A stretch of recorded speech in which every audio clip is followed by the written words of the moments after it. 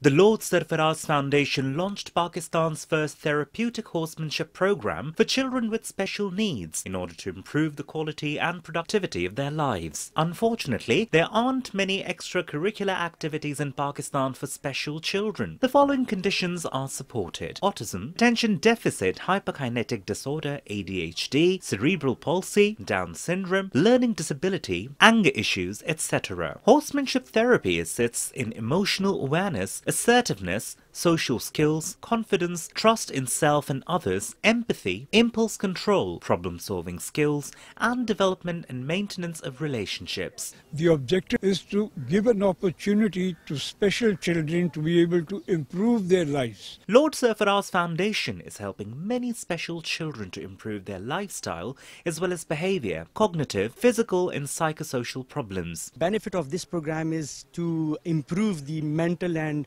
physical disabilities of these children, and it's a free of cost program. Local riding instructors are trained and overseen by UK-based equine therapist Miss Laura Elizabeth Moyer. The use of horses is a new concept. The children can just be who they are and express things to horses that horses only ever show them love. So it works really, really well for therapy. Furthermore, the team includes horse experts, sidewalkers, equine-assisted therapy instructors, and a clinical psychologist. Currently, Lord Sarfraz Foundation's horse therapy program has 80 children enrolled. My son's name is Heather. He's 13 years and he's diagnosed with autism spectrum. We have been coming here to this farm for about a year.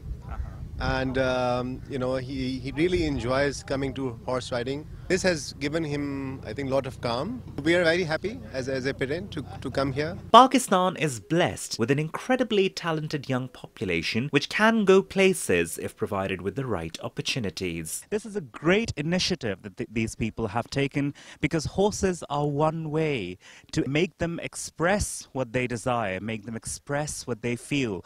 This is what the special children need. An avenue for them to express themselves. This is Fahim Bangish reporting for PTV World.